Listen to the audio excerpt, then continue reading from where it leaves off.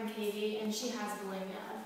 Bulimia is an illness in which a person binges on food or has regular episodes of overeating and feels loss of control. The person then uses different methods, such as vomiting or abusing laxatives, to prevent weight gain. Many more women than men have bulimia. This disorder is most common in adolescent girls and young women. The affected person is usually aware that her eating pattern is abnormal and may feel fear of guilt with binge purge episodes. The exact cause of bulimia is unknown. Genetic, psychological trauma, family, society, or cultural factors may play a role. Bulimia is likely due to more than one factor. In bulimia, eating binges may often occur several times, many months.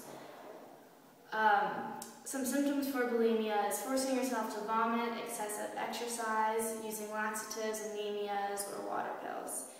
People with bulimia are often at a normal weight, but they may see themselves as being overweight. Because a person's weight is often normal, other people may not notice this eating disorder.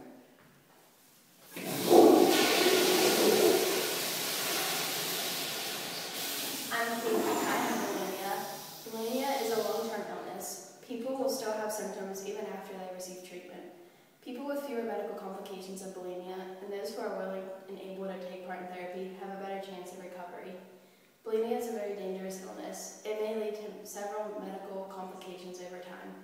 For example, vomiting over and over puts stomach acid in the esophagus, which can permanently damage this area. Some other complications include dehydration, constipation, dental cavities, electrolyte imbalances, hemorrhoids, and swelling of the throat, and it also tears the esophagus from too much vomiting. If you have a friend with bulimia, make sure you show concern and get them some treatment.